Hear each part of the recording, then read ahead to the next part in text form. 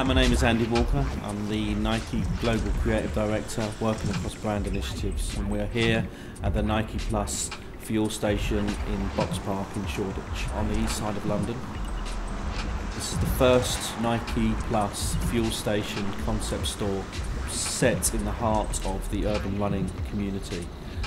It's a space that is created to give the best consumer experience that Nike has to offer for the runners, which will allow the physical and the digital experiences to really merge. It's the first time that Nike's ever undertaken this kind of consumer and retail experience. So as you first walk into the space, you walk past a kinetic technology wall that really reacts to the human body in motion.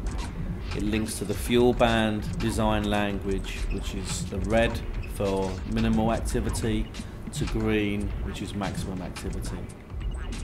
The next space you walk into is the experiential zone, which is linked to the fuel band design language and feedback about motion. It's a multi-pixel avatar, and your motion creates digital feedback, and it creates an avatar of yourself. You're then able to record that footage and upload it to Facebook. So a great example of how the digital world affects the physical world and vice versa. We came up with the idea of these digital mannequins. As you move towards the mirror, the digital mannequin comes to life, showcases the product and information around the product. The sales staff are all equipped with iPads. They're able to inform about what the product does through augmented reality, and all of the information about that key product comes up.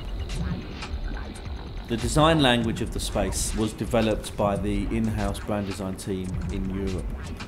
The core idea behind it was the idea of mixing digital and physical together.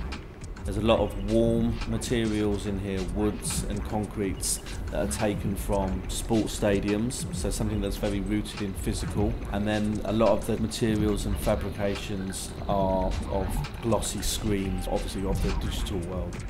You'll see digital numbers in the bleachers, so a real cross-pollination of digital and physical.